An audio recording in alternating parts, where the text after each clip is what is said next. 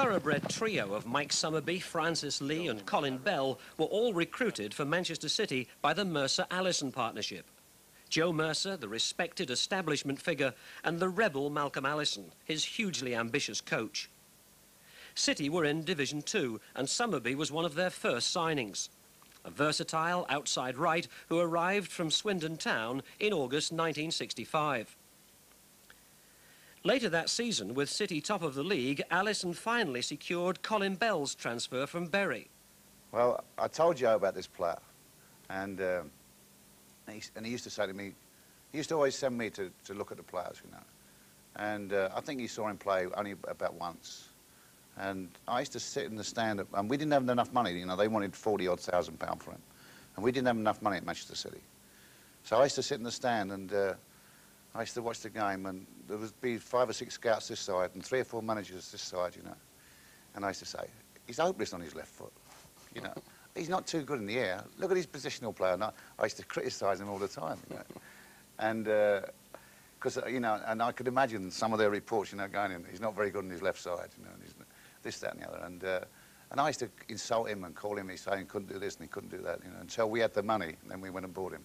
And then Joe, and when we bought him, Joe was watching, he was sitting in the stand, and I was warned off the touchline at the time. I was sitting near Joe. And he went to me, the second game, I think, the first game. No, the second game it was, and he said to me, how did we pay £42,000 for that play? He said, he's hopeless, he said to me. That hopeless 20-year-old helped City win the second division by 5 points. But a season of struggle followed back in Division 1, and in October 1967, City purchased the 3rd piece of their magic jigsaw. Francis Lee was a bustling forward bought from Bolton for £60,000. The first match in which Lee, Bell and Summerbee played together, City beat Wolves 2-0 and was soon attracting attention.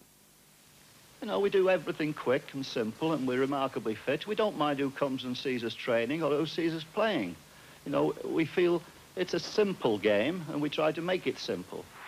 City were 3rd in the league when Spurs came to an icy Main Road in December and took a 7th-minute lead through Jimmy Greaves. City's response was so sure-footed, the newspapers later christened it the Ballet on Ice. Alpano. Doyle to Lee. Ooh, that ball ran away from him. Doyle, Coleman. Summerbee, Lee. Mallory, Bell, White.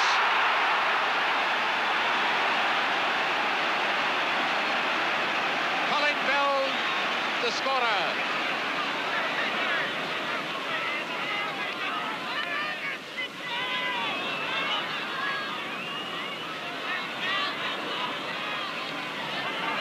Summerbee to Young. Oh, what a great save by Jennings.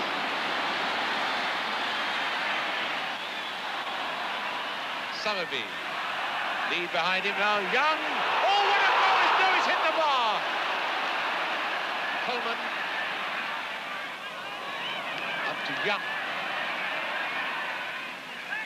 Up to Summerbee. A great goal! A lovely goal by Summerbee.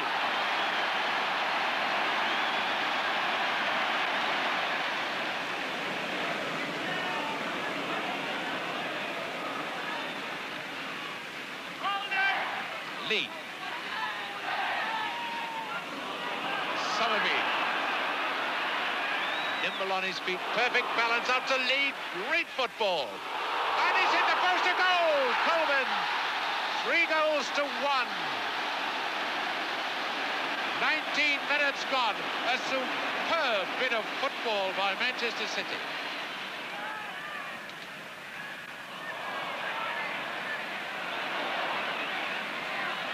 Young. And the chance for Bell. And a goal by number 10, Young, Manchester City's top scorer. Here comes Summerbee.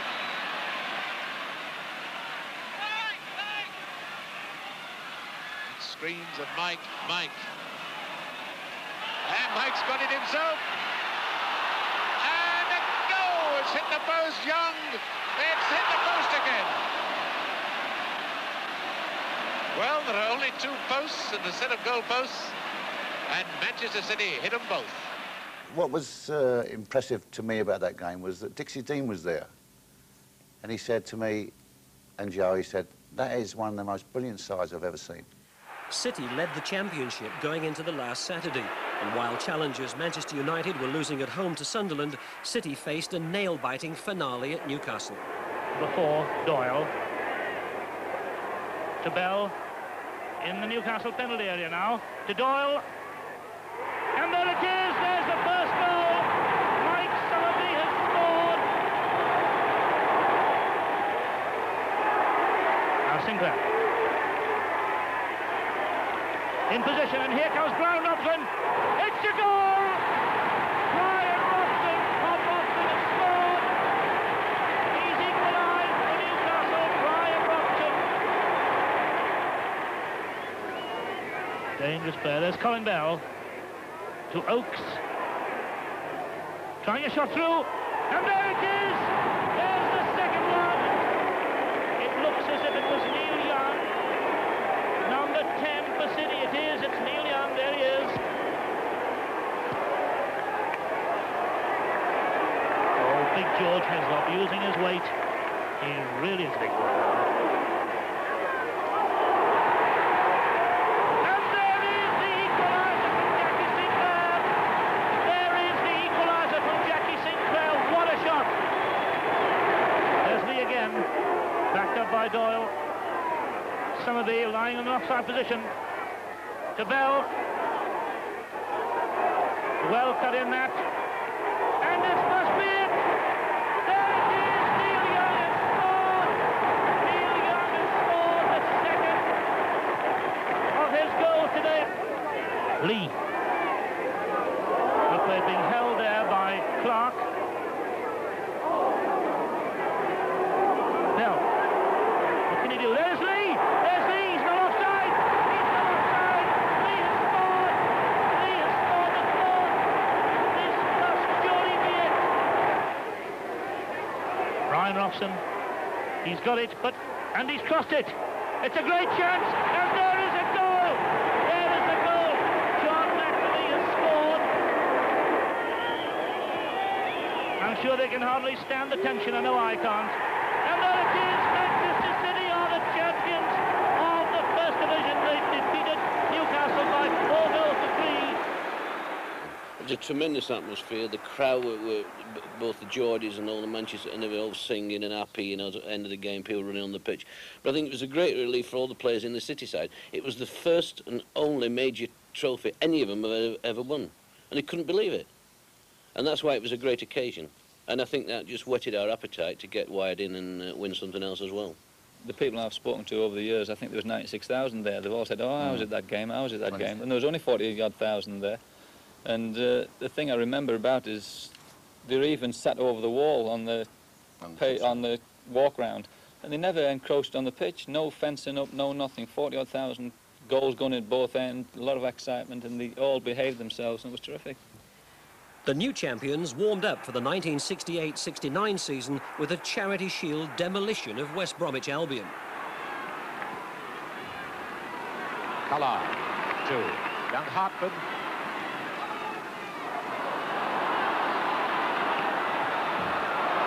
Now Summerbee. He's got Owen up there with him. Here's Owen. And a goal! 1 minute. Owen has scored. Oakes, beautiful ball to Bell, and Summerbee moving around very intelligently. And a goal! A goal scored by Lovett. He's put through his own goal. Is it Bell or Lee going to take it?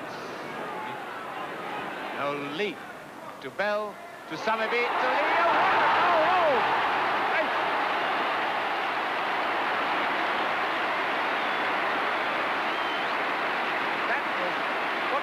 Perfection, and Lee the scorer.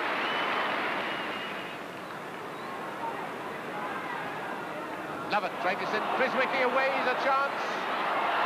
Yes, it must be, yes, 3-1.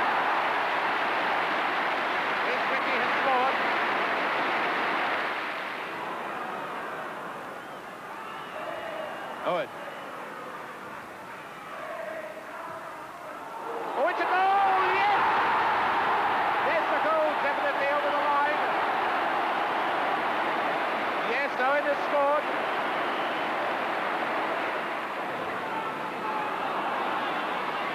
Bell, Summerbee on the right with Lee.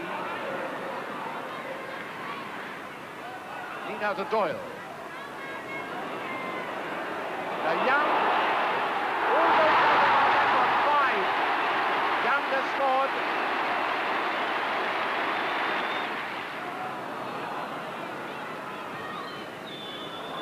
Oakes to Bell. In moves Summerbee. Lee. 6-1. We really thought we were in for a tremendous season. But after we won that, we didn't win a game for about 10 games. But it was a hard season, that particular season, because we won the championship the year before.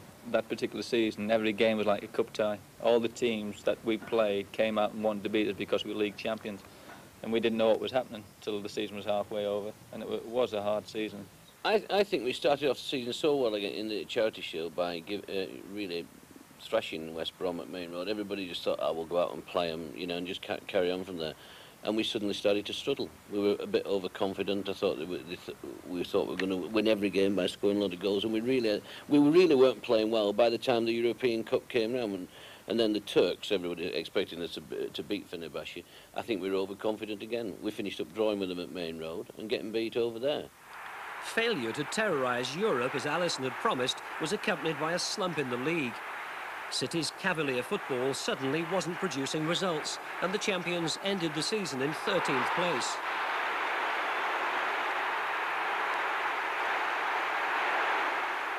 The FA Cup offered the season's salvation, and in a tight semi-final against Everton, City's football was at times inspired. Much to the delight of their coach. Young, about 20 yards in his own half, plays the ball up to Bell. Bell plays the ball fairly quickly up to Lee. Lee controls the ball, and you'll see Young come into the picture now, overlapping. He's run about 60 yards before he hits this tremendous shot. 3 minutes to go, no score. Young with the corner for City. And there goes Doyle, Summerbee there, and there's Booth, number 5, and it's a goal. City have scored 3 minutes from the end. In the build-up to the 1969 FA Cup final, the trio of Lee, Bell and Summerbee came under detailed scrutiny from both club and international manager. And if you look very closely at players, receiving the ball, in particular Summerbee, who faces his own player to some great extent. In other words, faces his own goal to receive a pass from his own players. He receives the ball, he brings players to him, and in bringing players to him is able to use the ball accurately in supplying players that are coming from the back. I believe that Summerbee doing this in the England team was more than successful in this business of showing himself to receive the ball from other players. He holds the ball whilst his players are reforming and taking up more positive or more attacking positions, and he uses the ball accurately to them. Front runners, goal scorers, fellas that's making it positive. Fellows who, you know, who play where it really hurts, in the penalty box. Like Summerbee, a very brave player. Beginning of the season, he wasn't doing too well, but he was forgetting to do basics. Mike is one of the best players with his back to the game and in turn. This is the most difficult thing, especially in modern football, where they're coming in hard and they're tackling through you. I think you'll see Mike Summerbee at his best at Wembley. We will see Colin Bell, who's a very young player that gets through a tremendous amount of work, who is more suited from coming from deep positions into forward attacking players than actually being a forward attacking player.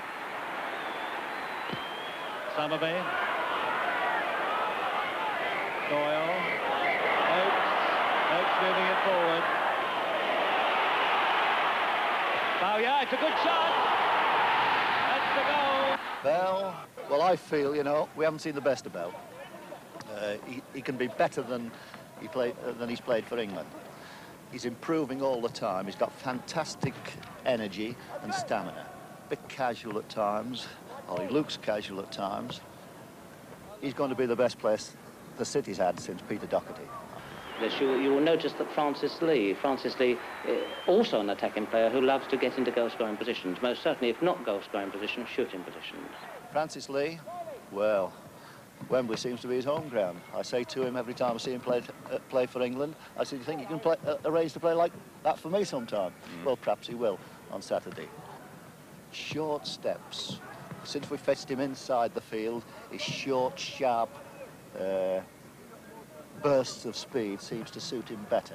And his secret is this acceleration that he's got over 5 yards to get into these situations. He explodes into these situations.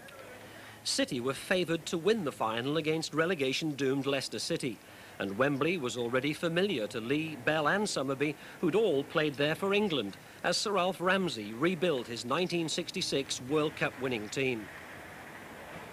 Well, it's something I remember about 3 years ago. I came to watch Everton and Sheffield Wednesday, and I was in Bolton then. I came with a friend and I said to him, I give a year's wages to play in the cup finals. We haven't on the field today, and it's come true. Now, do you feel differently before the cup final than you did before playing for England in the international? Just slightly a bit more nervous, I think, you know, but I think it'll be all right once I come up the tunnel, you know. It'll be all right then, yeah. Well, let's have a word with Mike Summerbee. Mike, you're looking very serious. I'm just looking at the crowd, that's all. Enjoying it? Yeah, very good, yeah. You've got a whole lot of supporters here. Yeah, tremendous. When we were coming up, you know, to the ground, there seemed to, I don't know if there seemed to be more Manchester, I suppose, than there was Leicester, I don't know. I don't know where you got the tickets from. Now, I asked Francis about how different it is playing here and playing for England. Do you find a difference on this occasion, this I do, yeah. tension, atmosphere? The atmosphere seems to be greater than when I played for England here, but, you know, I mean, everybody aims to play in the cup final. It's such a great occasion. I mean, I think the atmosphere is greater for a cup final. What about any nerves, any butterflies in the tummy? Have you got any? Not really, no. You know, I just want to get out there and play, you know. Get it over with. From now onwards is the worst time, is it? You're here and... Not really, you know. They build up so much to the cup final. This is what makes it, you know, so nervous and things like that. But once the game starts, I think they disappear then, you know, because that's what we're here for, to play football. Well, anyway, let's hope it's a great game for you, and as we'll let you go to the dressing room, we'll just have a quick word with Colin Bell, another man we've got to congratulate on getting in the England party, the South American tour. Now, Colin, how do you feel at this moment, an hour before the cup final starts? Very nervous indeed. More nervous than normal, anyway. Are you normally a nervous sort of player? I normally have butterflies before a normal league game, but I have more here than I'll ever have, I think. Now, could you really put your nerves into words? Have you got any pains or any quivering? No, just more or less the stomach a bit tense at the moment. Yeah. Now, what are you going to do to get rid of this before the final? Well, I don't think there's anything I can do to get rid of it before the final. After the first 5-10 minutes, I suppose it'll have gone once they get into the game.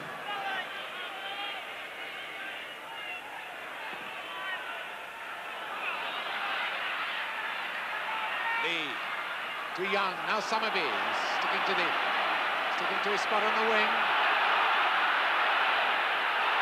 Summerbee, this could be a dangerous situation. Sensibly trying to hit it low into the box.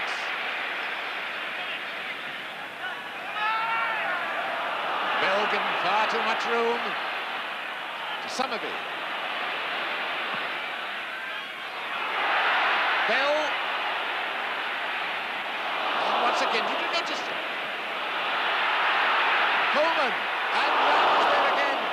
This boy Young is always buzzing around in this box.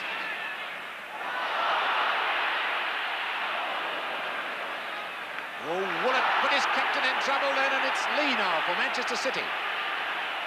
Doing ready by Summerbee. Coleman! Oh, he hit that one so hurriedly, he'll never forgive himself. Oh, but what a beautiful break that was by Manchester City. Great running by Summerbee. Late on that chance for Coleman. First time we've seen Summerbee moving inside, not being on this right touchline. Summerbee moved inside. It's Woollett with him. Summerbee back to Young. It's the beautiful goal scored by Young, made by Summerbee. 23 minutes gone. The credit for that was Summerbee. Scoring Young. And notice the persistence of number 7, Summerbee. As he beat Woollett, and then he pulls it back. And Young again in that that perfect position. He made no mistake with that shot. A brilliant goal after 23 minutes. Neil Young. Congratulations on that goal. You're looking a much more relieved man now. How are you feeling? Well, much better after that, but mind you, it was against run of play, I thought. They had a couple of chances, could have gone in, but Summerbee's playing magnificent, and I think he made the goal. And of course, Neil Young, when he puts it on his left foot, it's just his chance.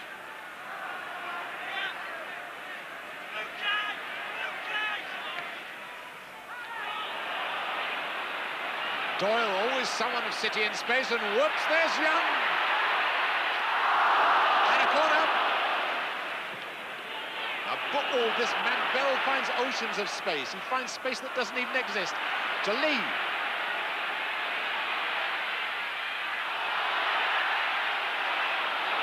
They'll never give up, these Manchester City fellows, and Lee gets a corner.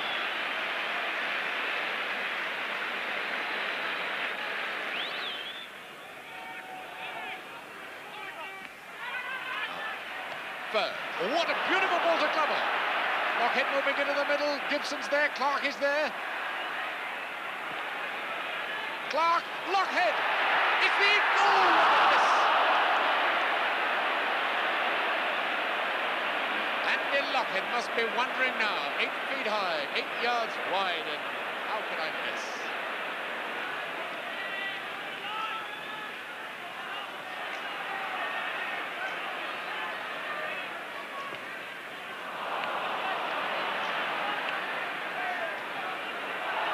To Coleman. Manchester got all 5 forwards up, and in comes Bell. And that header was going like a bullet. What a goalkeeper Peter Shilton is. And what a header by Bell. Now Bell playing the 1-2 ball with Lee. And look at this determination of Lee. Back to Summerbee. Ross getting it away, but there's always a Manchester player there. It's almost murderous pressure. Young, and a great tackle by Ron Williams. Well, Summerbee being very brave, rolling his stockings down, discarding shin pads. He might never have worn them, but I'd hate to play with bare shins. Now it's Lee. Lee with a chance for City. It's the side netting.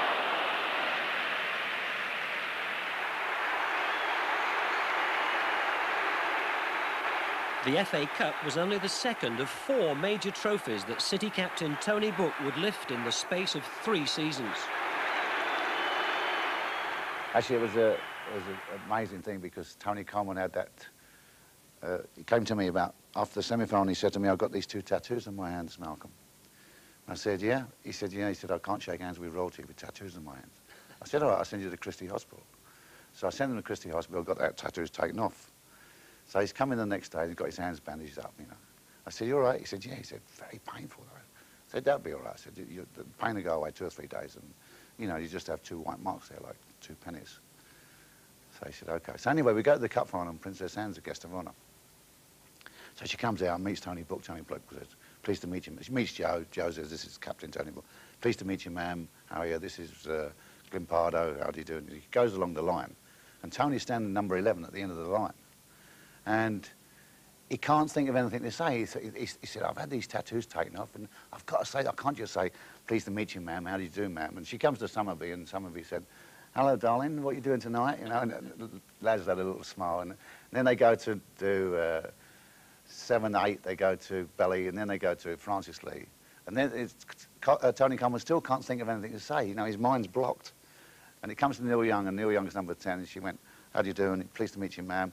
Comes to Tony Coleman, he went, "Pleased to meet you, ma'am. Give my love to your mum and dad." And that night, the Queen sent him a telegram thanking him for his good wishes. Yeah, yeah.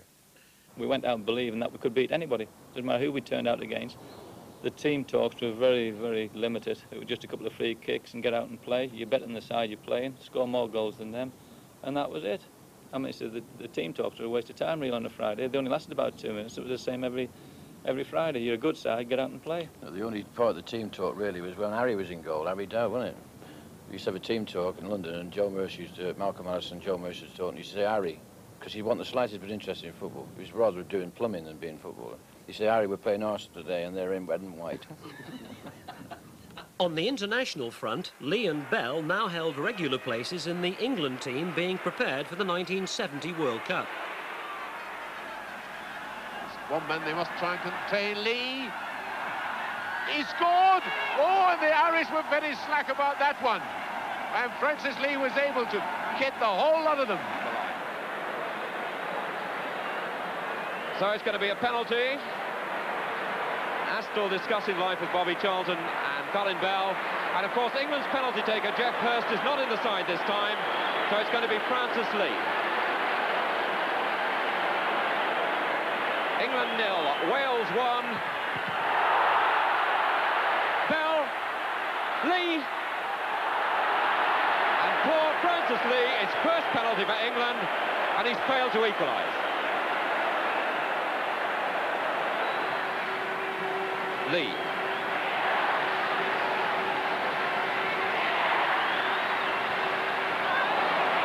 Charlton to Lee. Charlton. That's it! Beautifully set up. And that really is one for the Wembley scrapbook. Bell. Charlton. Bell, good running by Bell. Spriggs out of position. Astle cleared up the line by Rodrigues, and finally Lee. Bell. Lee, and it's a goal. No. Yes, it is a goal. The referee seemed to wave his hands as if he wasn't going to give it, but he's given it.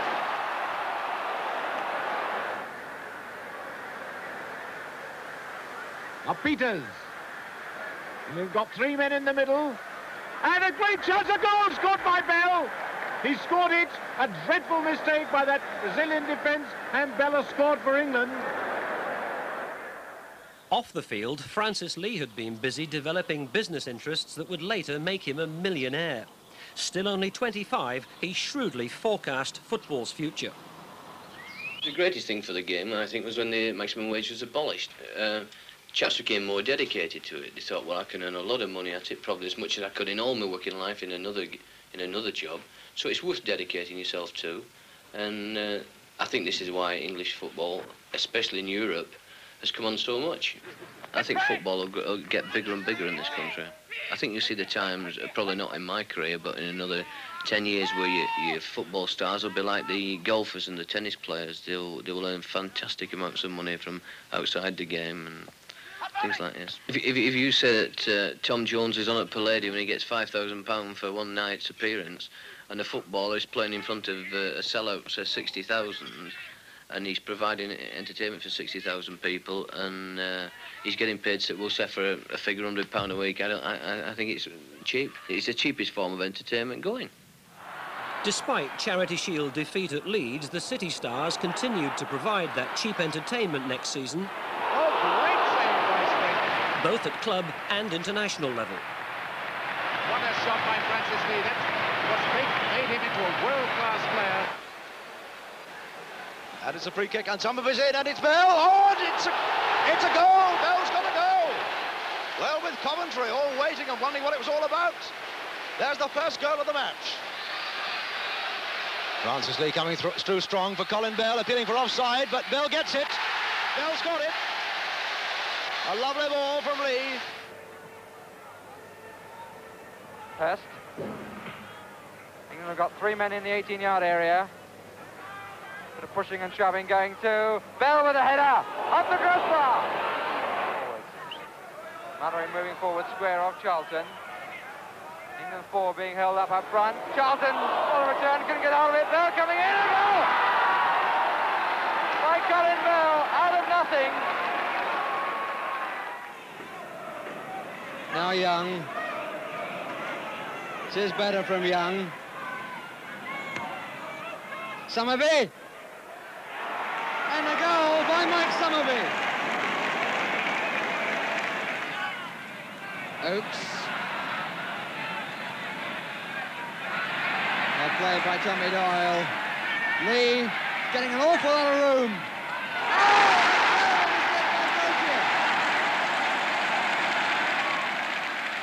City had already beaten great rivals Manchester United 4-0 in the league when they met in the semi-final of the League Cup.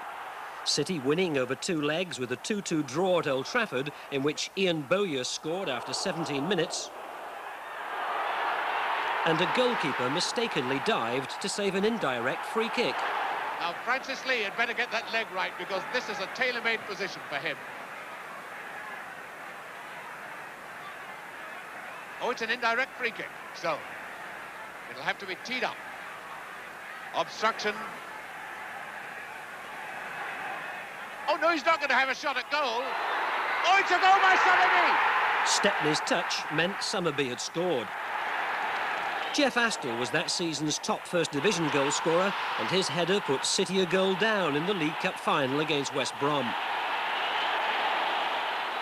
The Wembley pitch had been all but destroyed by the Royal International Horse Show some months earlier, and conditions underfoot didn't suit City's normal passing game.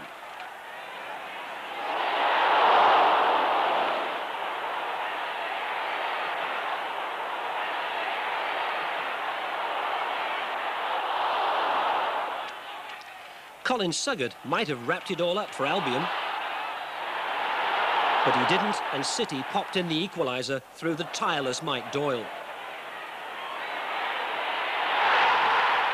Left-back Glyn Pardo, wearing 11 but playing in midfield, hooked in the winner, and City had now won the League Cup, the FA Cup and the Championship in successive seasons. Francis Lee was acclaimed the star. But that's one of the finest games he's ever played. I mean, Malcolm will reiterate what I say, and most of the lads, that was the best game he's ever played. I think I've ever seen him play and been involved with him. He was outstanding that day. City was still chasing another trophy in the European Cup Winners' Cup, but began the home leg of the semi-final against Schalke a goal down. Francis Lee. Oakes diagonally forward to his left, and he finds him. Mistake by Victor. This is Doyle. And just the start that City wanted. Colin Bell. Moisman coming across. That's a good ball picked up by Oakes. Young. 2 up for City.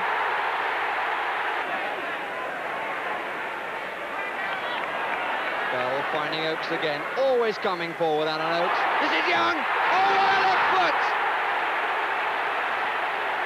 5 minutes of the second half gone. City 3 up, 3-1 on aggregate. This is Doyle. Lee to his left. And Lee going straight in. And Nigma for sure, never saw that. Pardo to Young. Bell! And the flick was just enough, the goalkeeper flat-footed. Van Haren coming in. Borschmidt there. Earlhoff, in comes Lebuda. Just consolation, but it doesn't matter much. Really outplayed them in every department. And I remember the coach, he was a leading German coach, he was Helmut Schön's assistant, I think, saying it was one of the finest performances he'd ever seen by a British club. So then we went on to the final of the European Cup Winners' Cup in Vienna, where we beat Gornik 2-1. Paul Schiller, the Austrian referee, leads out the 2 teams for this Cup Winners' Cup final. On the right, Tony Booker, Manchester City. On the left, Oslislo, the skipper of Gornik. And in 4th place there, just going through, was Lubanski, a man that Manchester City are going to have to give a very careful eye on. Already he's scored 7 goals in the competition. Some 4,000 City supporters in the ground, but the Prada Stadium really pretty empty. City without Mike Summerbee, Gornik at full strength, and in that lineup, no less than 190 caps. Tony Book, Lee on the near post, Young on the far. Lee. What a player, and what a good reflex save by Koska. Pardo. Oakes inside him. Lee further down the touchline. Olek, as ever, with him. Lee trying to tee himself up. Good save by Koska. Young! Neil Young, his 4th goal in the competition, but made by Francis Lee without a doubt. Just look how Francis Lee works himself into the right position. Beats Olek. The goalkeeper, in fact, does well to get down by the near post. and Neil Young is the Johnny on the spot. This is Polensky. Not a very good ball towards Lislow. Young is clear. Costa coming out. Penalty, it must be. Schiller coming up, the referee, and it is. Points to the spot. Surely no doubt in his mind at all. If we look at it again, you can see a clear body check by the goalkeeper on Neil Young. Francis Lee to take the penalty with a good fast bowler's run up. The rain absolutely teeming down. Was a bit lucky, the power took it through the legs. And no cover at all in this part of the stadium, not even for the press. Oleg. Chased by Bowyer there. Bell, must be a foul, obstruction. Free kick somewhat, 15 yards from the 18-yard box. 11 there is Sharinsky. And Oleg and Shortashik on the ball. Shortashik to take it. Lubansky, nice play by him. Oslislow! 2-1. The Gornik skipper has scored. Lee towers inside him. Lee really very, very difficult to control. Oleg has never really been near him. Bowyer! Well, the chance was clearly there to sew the whole thing up, but it went all wrong.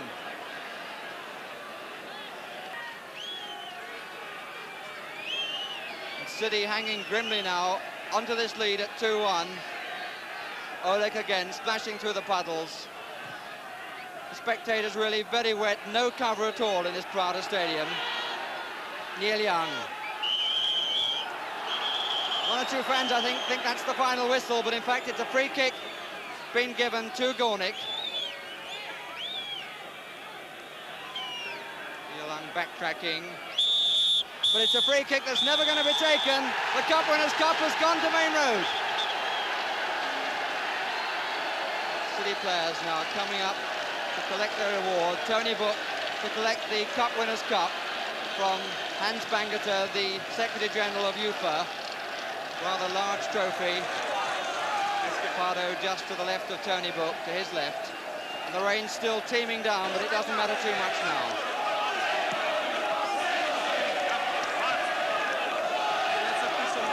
And the old man being lifted up again. It's becoming something of a habit.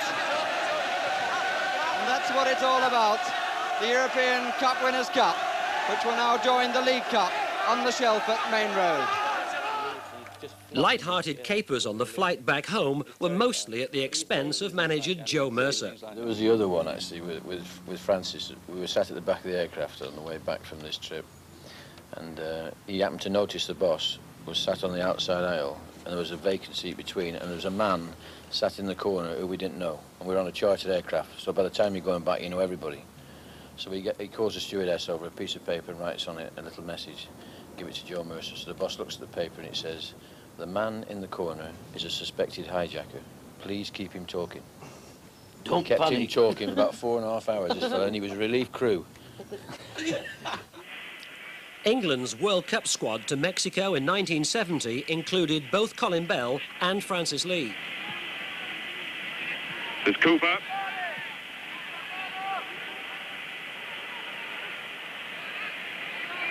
First real chasing is given them and it paid off. And Lee. That was real football by England. All created by Cooper and Lee so close. Lee, good flick. Now Charlton. There's Hurst to Lee, a ball, and England winning applause from this crowd. Right. Lee. And England really are controlling this. Charlton.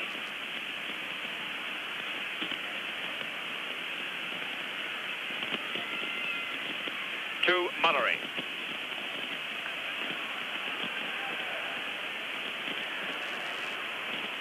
That's right.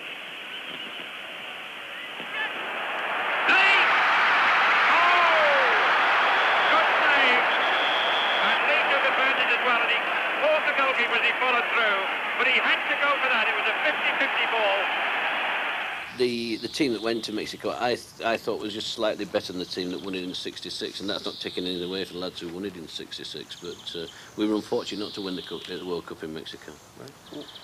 What Things just didn't run our way. In the game against Germany in the quarter-final, we made 3 defensive mistakes, whereas England in the 2 World Cups together had never made 3 defensive mistakes, and it cost us the match. Colin Bell vented his World Cup disappointment with some classic goals over the next few seasons. He'd been the quarter-final sub who'd replaced Bobby Charlton. Pardo. This is Alan Oakes. 20 minutes gone, and it's Colin. What a goal! What a goal! What a fantastic shot by Colin Bell. There's Doyle and Bell.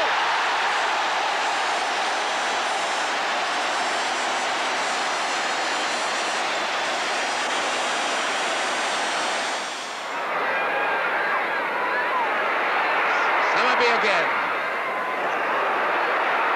And Bell has got it. Beautiful goal. A perfect example of how to leap into the air. Tony Cook drive the City side really if they're going to save this. As Bell. 2-1.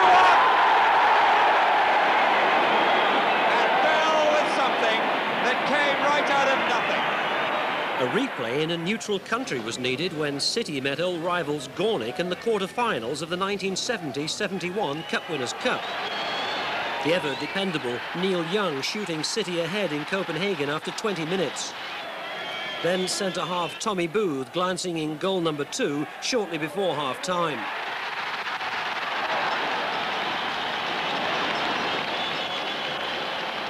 Although Gornik pulled the goal back in the second half through Lubanski, City finally won 3-1. It was Colin Bell's individual skills that set up City's 3rd goal for Francis Lee. But sadly, injury was to force Bell to miss both legs of the semi-final against Chelsea.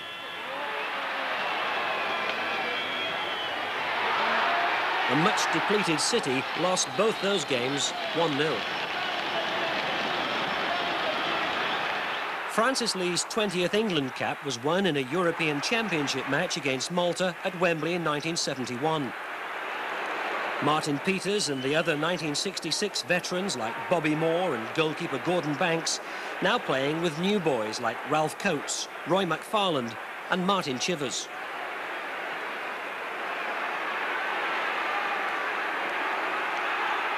Lee's goal, one of England's 5, was his 9th in international football. And in November, Summerbee scored a collector's item against Switzerland. His one and only England goal. The 71-72 season again didn't produce a trophy for City. Still Summerbee though. But a record 15 penalties. Brought down, is he? Yes. All scored by Francis Lee. Lee against Bolton. No mistake at all like that. Lee loves to take them like that, hitting them hard and true, right in the roof of the net. Lee scored 35 goals in all that season. Now Lee. Oh, yes. Francis Lee, straight through that wall of players. And even found time for pantomime.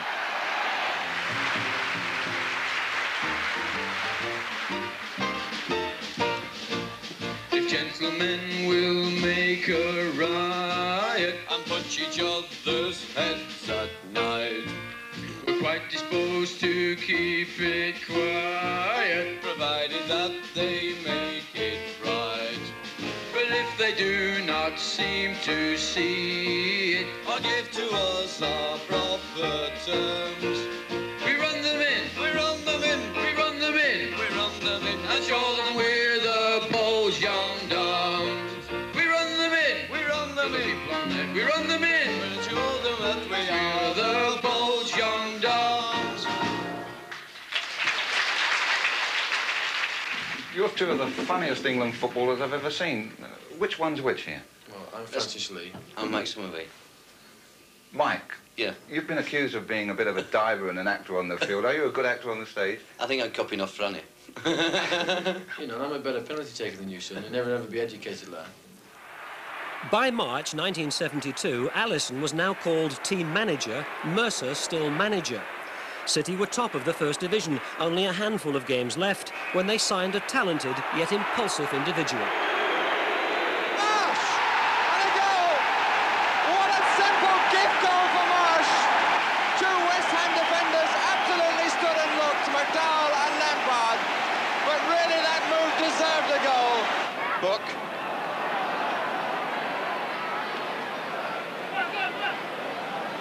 Summerbee.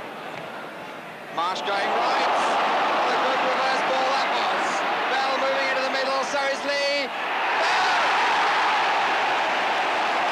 Beautifully set up goal.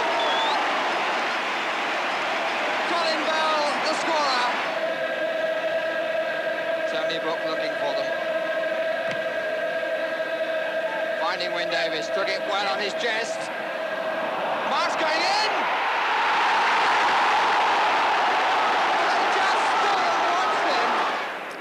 Instead of securing another championship, though, City won only 4 of the last 9 games.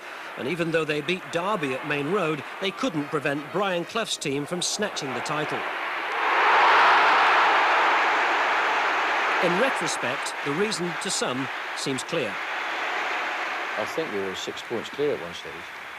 And then we had Wyn Davies was with us then, who was tremendous centre-forward for us, tremendous in the air, you know, especially with the crosses that used to come in.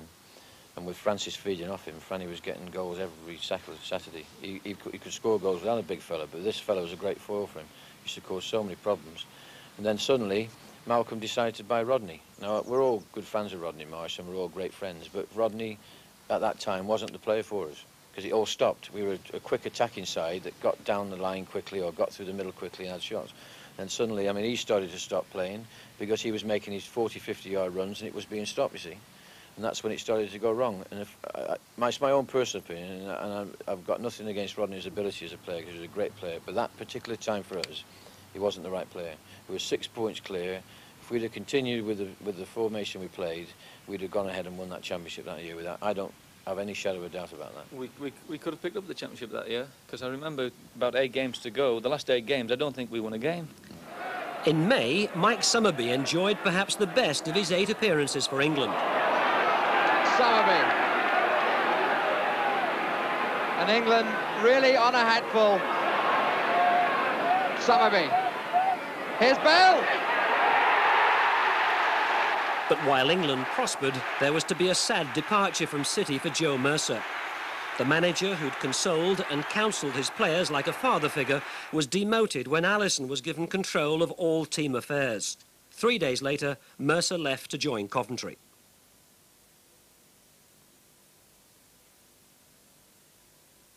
The great thing about Joe was that he'd come in on Tuesday or Wednesday, he'd play golf Monday or Tuesday, and he'd come in and he'd say to me, have you done this? I say, yeah. Have you done that? I say, yeah. He said, have you done that? I say, yes. Have you done this? I say, yeah. He said, what about so-and-so? And he'd come out with these little things, you know, just a little thing, and I say, no, I've not done that. And that's where we were a good team, because, you know, he had this thing, just bringing up odd things and saying, you know, and those little tiny things make the team. I think it was a perfect combination because Malcolm was probably the best coach I ever worked with in football.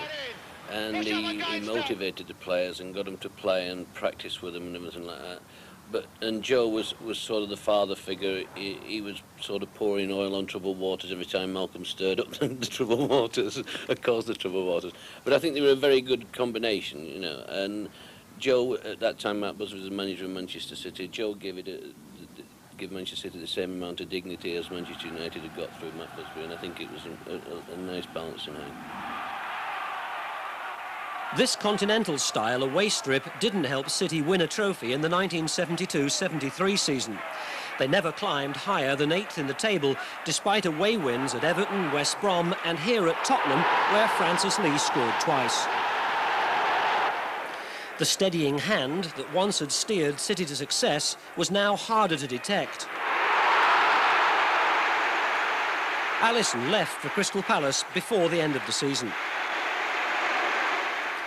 Johnny Hart was in charge when an old favourite returned to City on a free transfer from Manchester United. This is Oakes.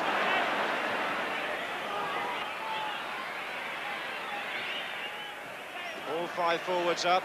Number 10, Francis Lee. Aimed at Bell, who got there. Law! What a moment for Dennis Law. Opens the scoring on his second league debut for Manchester City. 13 years after he made his first. Birmingham defence have done well in the absence of John Roberts. Bell!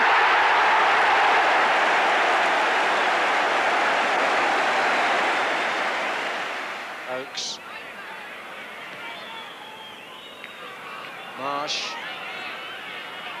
That's Hind in front of him. Looking for Law! The perfect finish to Dennis Law's perfect day. England too looked to be headed for a perfect day when they warmed up for a vital World Cup qualifying game against Poland by knocking 7 past a hapless Austria. But qualification for the 1974 World Cup in Germany wasn't a formality. Chivers, Peters, that could well be a pass for Hughes by Kasperzak. Ranchnikevich, Bell.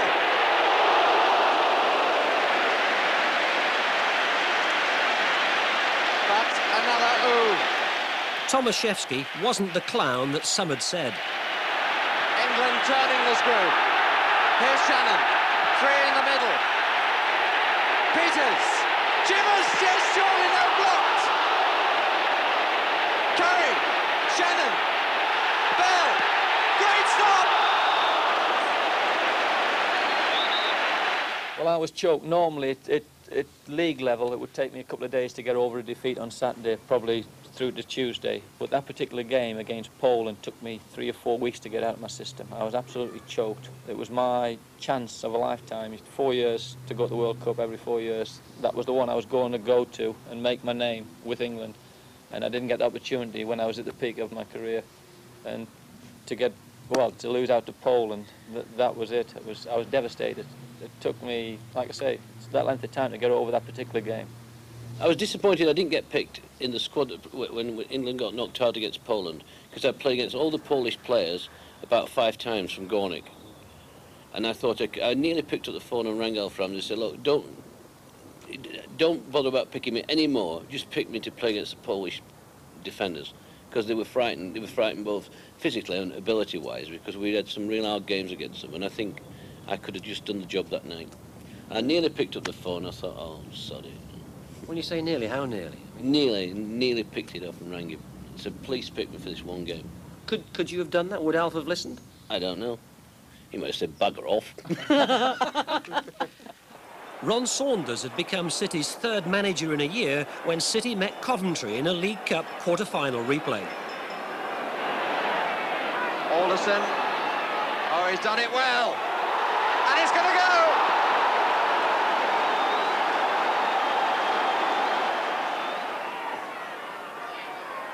Lee trying to make it. Just too crowded there. Now Doyle. Law, and they're not in by Summerbee.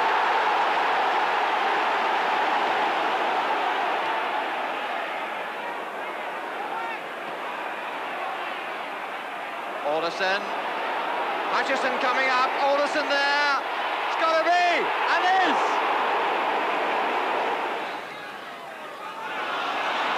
Tending now to stick more and more often, hardly surprisingly. Here's Lee, and he's made it. The long one down. Here's Marsh. Law, Bell, and he's been given. Slight hush, and no question. Bell.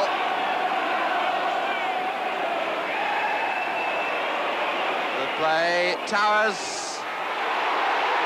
And driven home by Law. It's all over now. No question now as Lee takes Law for a ride of delight. And the Hawks from Summerbee, Manchester City without question are in the semi-final of the Football League Cup. City confidently disposed of Plymouth in the semi-final, but disappointingly lost at Wembley to a late Wolves goal from John Richards. Saunders had been sacked, Tony Book elevated to manager when City played the last game of that season against relegation-threatened Manchester United. Law's back heel helped send United down, and he never kicked a ball in league football again. It was disappointing for the United supporter that Dennis, who they'd given a free transfer to, scored the goal, backheeled the ball in to score the goal that sent them down. I remember I was running away from goal, trying to get a shot in, and I was being squeezed out, and I hit it back across the goal mouth and miss-hit it really, and Dennis just tokingly backheeled it, and it went. And I think I was the first one to him after he scored. I put my arm around his shoulders, patted him across his face, and he was so sick that he scored a goal. Normally everybody's elated, but he's absolutely cheesed off. Suddenly, after 7 seasons of loyal service, Francis Lee was sold to Derby County. I think the morale in the dressing room when Francis left started to go down. I think it wasn't the same after that. It just went downhill from Francis leaving, that it just all started to change as from then. It wasn't the same. What was it like to be on the terraces at Main Road during that period? Tremendous. You went to the game knowing you were going to enjoy it, because City very rarely lost at home. Even if they did lose, they played with flair, they played with some imagination. And you went along knowing it was going to be a good afternoon's entertainment, especially if we were playing United, because we usually beat them those days. For Derby's Bruce Rioch and manager Dave Mackay, Lee's acquisition for the 74-75 season was to prove inspired. Nish. Lee. Interesting. Very interesting. Oh! Look at his face! Just look at his face! It was either Derby to win the league or City to win the league that year. I mean, so we were both in contention, and we beat City at Main Road 2-1, and I got the winner. I think it was a tremendous goal for me to score, really, because I proved my point that I don't think City should have sold me. I think they made a big mistake selling me, but that's life. If they hadn't sold you, do you think the championship would have ended up at Main Road that season rather than at I don't Derby think, County? yeah, I do think it would have stayed at Main Road, because Derby won about 8 games away from home that season. 89 games the previous season. Before I went there, they only won 2. I remember the goal well. Not a lot about the game, but the goal, it absolutely flew in. And he was absolutely delighted, I think, because he'd been transferred from Manchester City and he'd come back and score for Derby County. But the crowd didn't realise what happened, because the crowd all rose and cheered. They could see the blue shirt underneath his white shirt. Bell responded to Lee's departure with his best ever season of 15 league goals. And away by Bell, and now it's Stewart. The others are arriving quickly. In fact, it's 4 against 3. Here's Marsh. That's for Bell. Thank you very much, 4-1.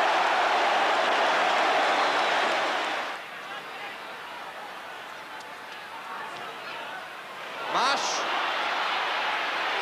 Bell. Now approaching 29, many felt Colin Bell was at his peak. He was rarely injured and over a 4-year period played in 33 of England's 37 internationals. Bell, he was pulled a bit. Here's Shannon, they're queuing at the far post. Bell!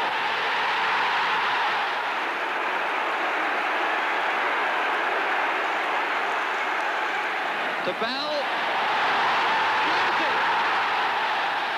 The most haunting memory for City fans that season was when Lee teed up Henry Newton to score the goal that kept new club Derby on course to win the championship. Lee now danced to another's tune. And a second of the old Musketeers was about to be discarded. Well, really, it was time for me to go. And also, really, I was really at the end of my career. I mean, I was about 3 years older than Franny, and probably 4 years older than Colin. So really, they gave me a bit of a lifeline, Burnley, and Jimmy Adamson was great. But they were going to give me a free transfer, but then suddenly Peter Swell stepped in and said they wanted 15,000. So they didn't do bad. They got me for 35, and I gave them 10 years service, and they got another 15. You know, so they only spent 15,000 on me, and they gave me a lifeline. I went there and I played for, I don't know, 18 months was it? 2 years, I don't know. But Burnley were tremendous, super club when Jimmy Adamson was there. Good lads, you know. Footballers in general, all the way around, are all the same. They all have a bit of fun and a laugh and a giggle. The same thing happened with me when I left City to go to Derby. They paid £60,000 for me, and when they sold me to Derby, they were haggling over 100,000. Was it 110,000? Anything like that.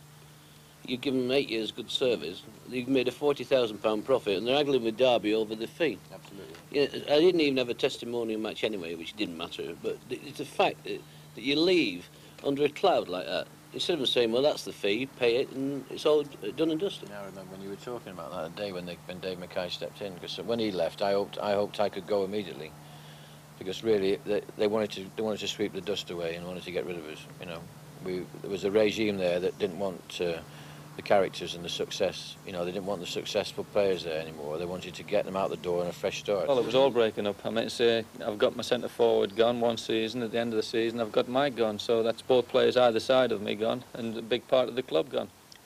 So, like I say, the family atmosphere and the team spirit was just starting to crumble. Tragically, Colin Bell's own career was about to crumble too. It was 6 weeks before Christmas 1975, City playing United in a League Cup tie. First free kick to be taken by Oakes. Joe Royle is up. So is Dave Watson. Bell. Blocked everywhere and put in by Jewett. It's got to go down as one of the fastest goals in the Derby match. Doyle again. Royle. Nice header. Jewett, space on the right for Colin Bell. He fell over the ball. And Bell has remained down.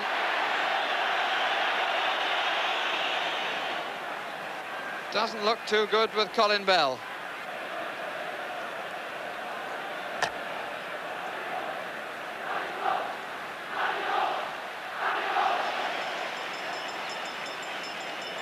Ken Barnes with his hand round the injured part.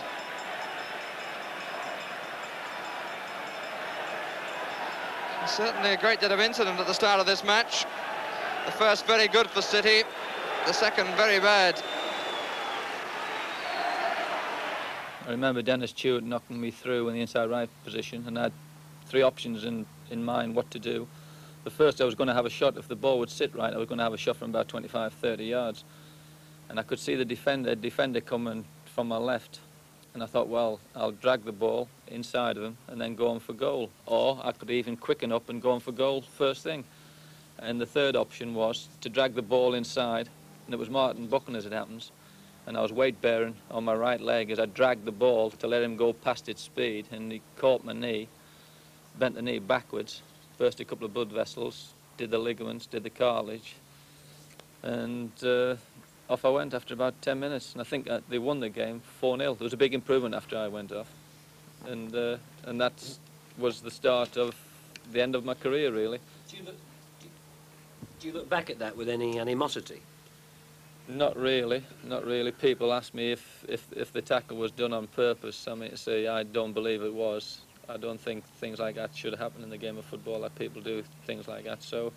No, it's a man's game. You take your knocks. I've only got to be thankful that was later 20s when I picked up the injury. If it had been 21 or 22, I'd have been well and truly upset, but you just accept the knocks. Yeah, but it was only when he was 28, though, and Colin, because of his fitness and his ability, would have played till he was 35, 36. Mike and I couldn't play that long because of the way we played, but Colin could have played till he was 35, 36. I think he lost 7 years, 6, 7 years of his career. I could have definitely played another 4 or 5 years. I mean, say I was a person that didn't put weight on, and fitness was natural, so to play another 4 or 5 years wouldn't have been a problem. City went on to reach the League Cup final, where Peter Barnes scored after 11 minutes, with Newcastle equalising before half-time. But there was no Lee, Bell or Summerbee, and although Chewart's overhead kick won the cup for City, a golden age in the club's history had come to an end.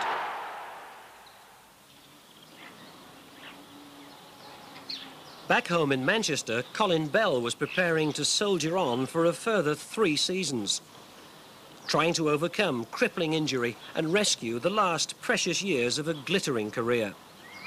Sadly, it was never going to be quite the same again.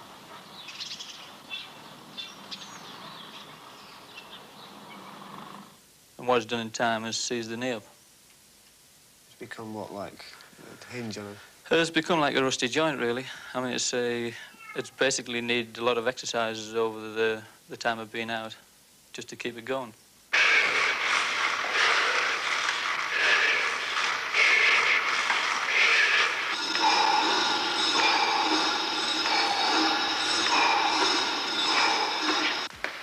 The thing that keeps me going is the more exercise it gets, the closer I am to playing.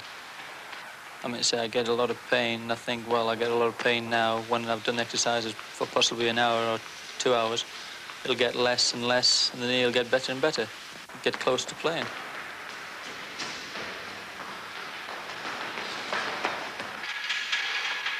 There's a little bit of daylight. I can see a little bit of daylight now, and it keeps me going. I know I've got to go through pain to get the knee bent, because it hasn't been bent fully for 2 years now. So I'm going to have to go through some kind of pain and a lot of exercises to get it back to where it was.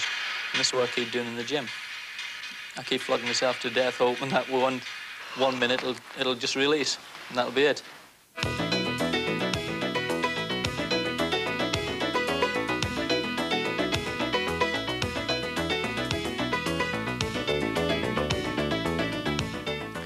No physical effort was too much in the battle to prevent disappearing youth. And as Bell pounded the pavements, he could find comfort in the memory of 48 caps for England and 9 international goals. He'd captained Bury at 19, and 14 seasons at Main Road brought first and second division championship winners' medals, both FA and League Cups, and the European Cup Winners' Cup.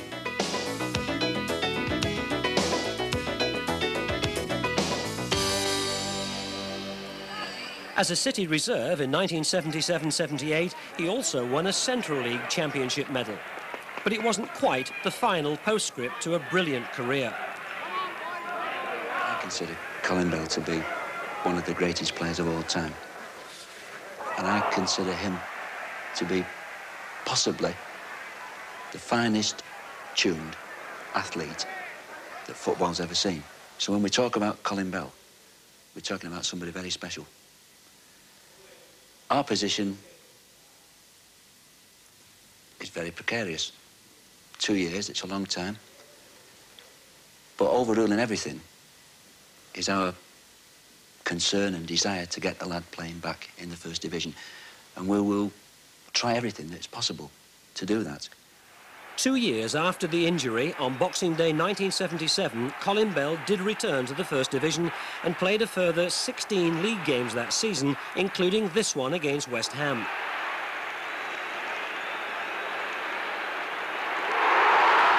That old number 9 shirt, once worn by Leon Summerbee, now belonged to Brian Kidd. The team had changed, but the pleasure of playing hadn't diminished. When I was playing, I could always tell the rest of the days of the week by a Saturday.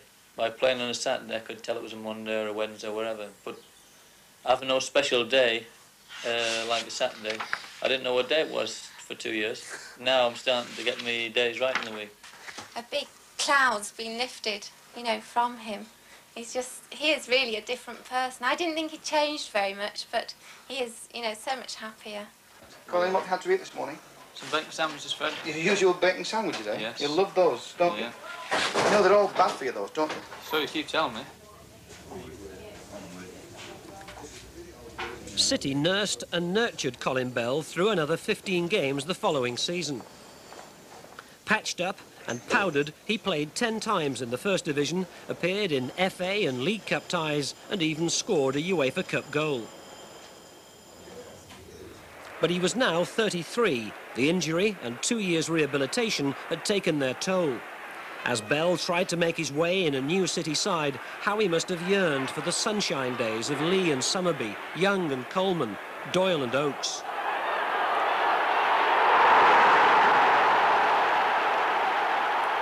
When the future looks uncertain, it's heartbreaking for management and chairman to accept that their once brightest star has gone out.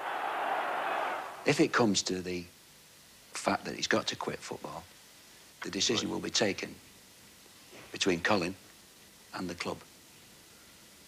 If he's not going to come back, I'm sure he knows it. He'll know he's not going to come back, and we'll talk about it.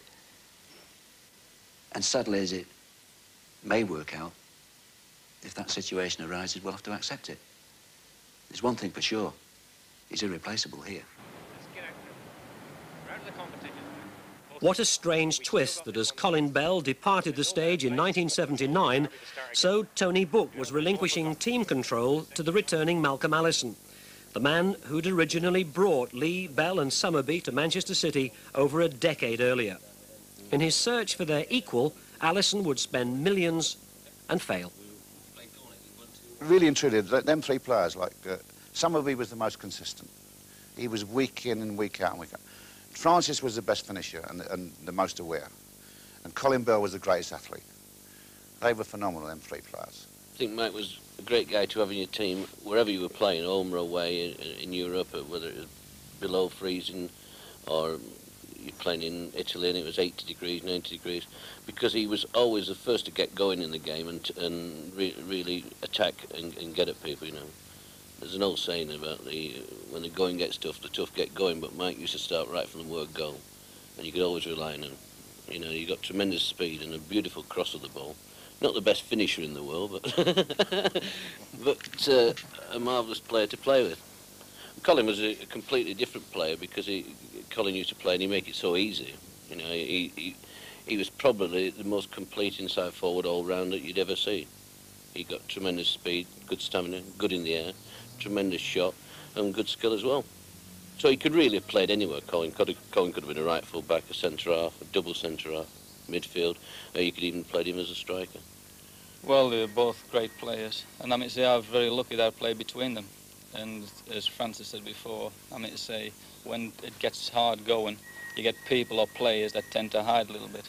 But with Mike and Franny, I mean to say they were shown all the time, which made my game very easy. They always wanted the ball, always wanted to get me out of trouble, and to have one on the left and one on the right. Franny, I mean to say, was a typical centre forward, great finisher. I remember we played a game at Forest. I mean, his one downfall was probably his heading ability, but he nodded two in at Forest in one game. He's run back, and he was absolutely delighted to get two in one game. But I mean, his finishing, and Mike, his speed. But I mean, they're two great players. They had everything you wanted. Well, Francis, to me, has always been the most confident player I've ever come across. Confidence in his own ability. A tremendous goal scorer. In a side, you always got to rely upon someone to win the game. You know, we could always score goals, but if the situation arose, we were up against it. The quarter-final at Main Road when we played Tottenham, and it was an end-to-end game. It was a very tight situation. Tottenham had come to sort of close it up and everything like that. And I think there was about 5 or 6 minutes to go, and he got it out of nothing.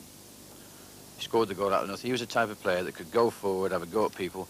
And he was an aggressive type of person where we could all rely upon, you know, the first 5 minutes of any game, we always used to touch up these defenders, find out how hard they were, and he was one of these type of players. But a great player, great England player as well. Confidence in his own ability, which is a tremendous thing. Colin Bell, there's not a lot really you can say about Colin Bell because, as Francis has said, he was, to me, the complete footballer. The only thing that sometimes worries me about him that we never really saw the full extent of his ability. I mean, we used to come off the field at half-time, we slathered in sweat, and Colin used to come off with a blob because he used to play the game so easy, control the ball, any position, cover the ground, far better than anybody could ever think of.